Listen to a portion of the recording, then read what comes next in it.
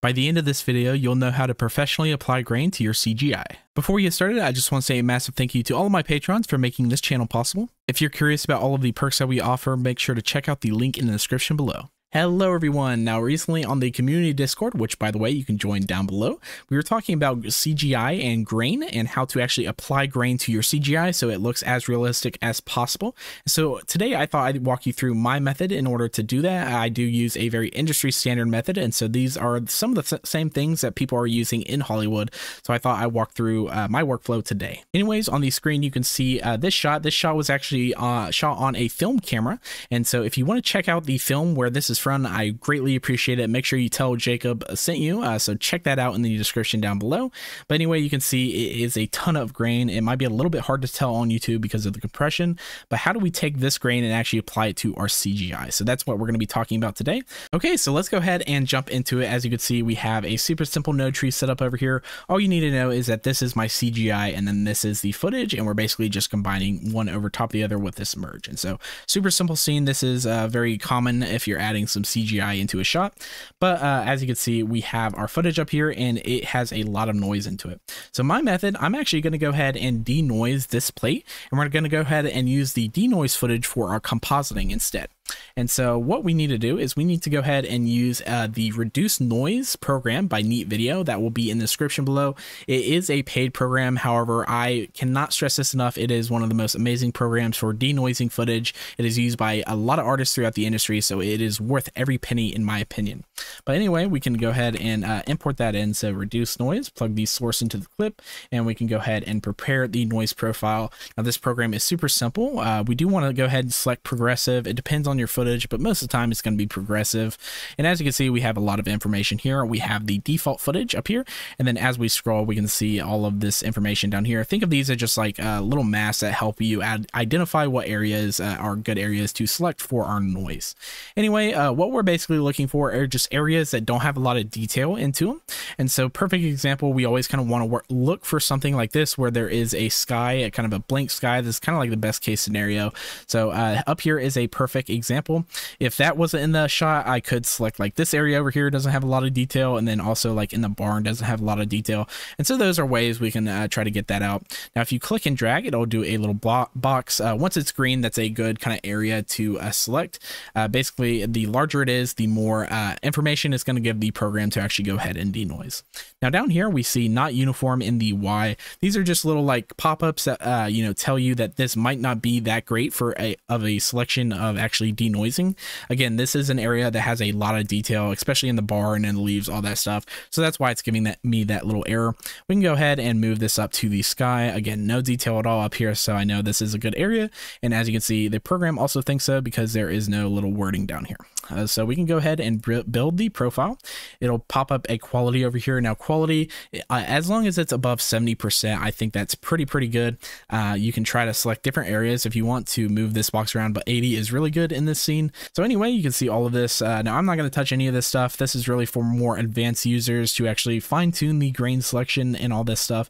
But really what we can do is just go ahead and apply, and we can go ahead and view that node. It is basically removing all of the grain, and yes, it is doing moving grain. If I go ahead and play this, you can still see a little bit here and there, but it's doing really nice job to get out all that grain right there. So you can on and off and just see the difference right there.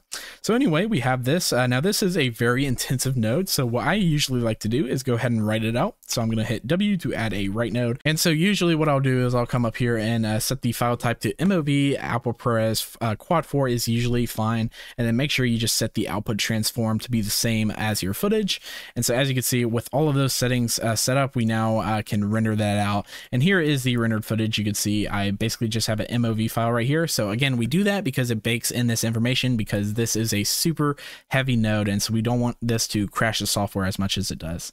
So as you can see, let's go ahead and flip back and forth, just make sure everything is the exact same versus just, you know, removing the grain. You also want to make sure and just on and off it to the original node, and as you can see, it is the exact same, so that is good. You do want to make sure that you have both of them are the the same format. So as I go back and forth between them down here, they are both UHD 4K. So that's really good. And also just another little double check I like to do is click into both of those, go to the dope sheet up here and make sure the start frame and the end frame are roughly around the same. So that is looking good here. If you don't have that, it might you might run into some artifacts and issues later on as we go into the degraining process. Okay, so anyway, we have that done. We can go ahead. What I'm going to do is I'm just going to copy this over here so we can compare the before and after. So there we go.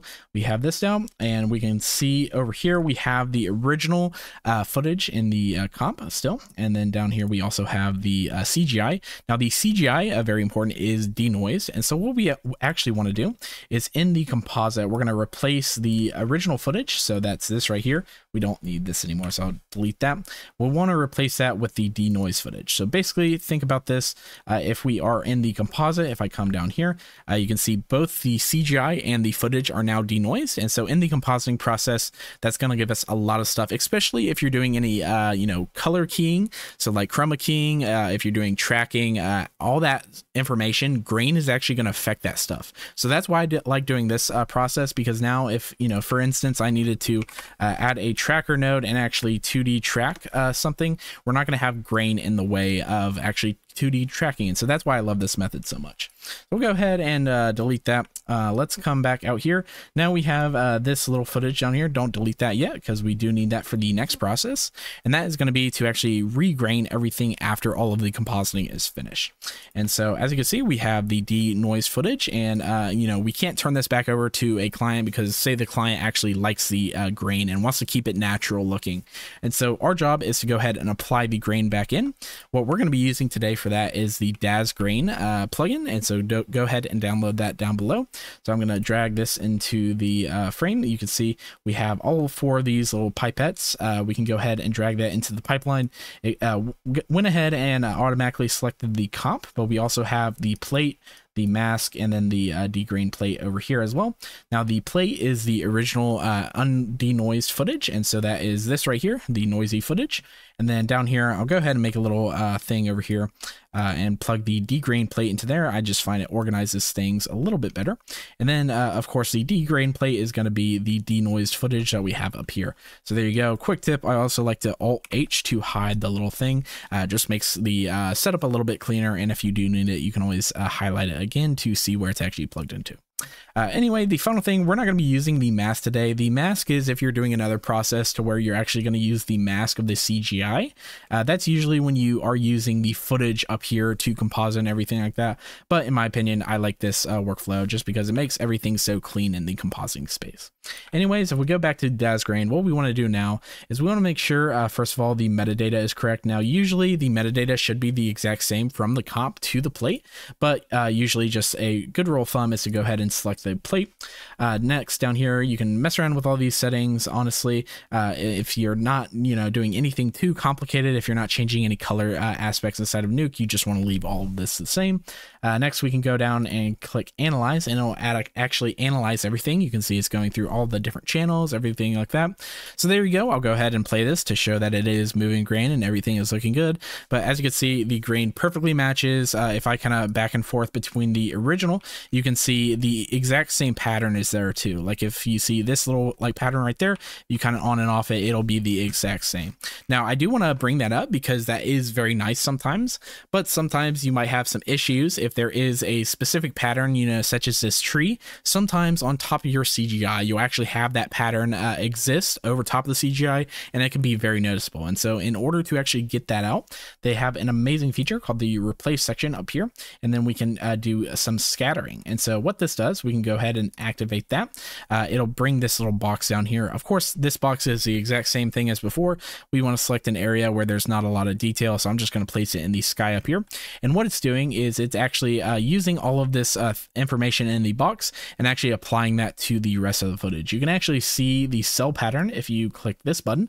You can actually see the kind of math and stuff it's doing. It's basically taking the noise around here and then projecting it on all of these different cells so that all of the noise is is non-uniform and it doesn't like create any overlapping patterns or any tiling or anything like that.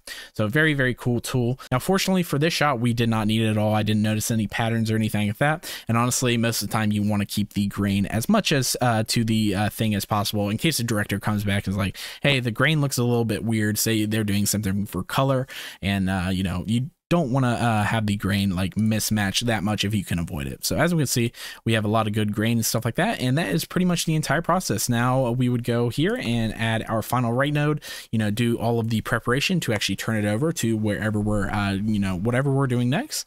But yeah, as you can see, the grain perfectly matches on this end. We'll do a before and after. So here is before. You can see there's no grain at all. It looks very fake, but then if I come back over here, it looks like the cube is now actually in the shot. This is again a very, very important thing for us visual effects artists, adding all of the lens elements and stuff back into the frame just so it makes it as realistic as possible. Okay, so I think that's going to do it for us today. Again, we do have a Patreon and Discord down below. I'd love to chat with you guys, and so definitely join us on one of those two.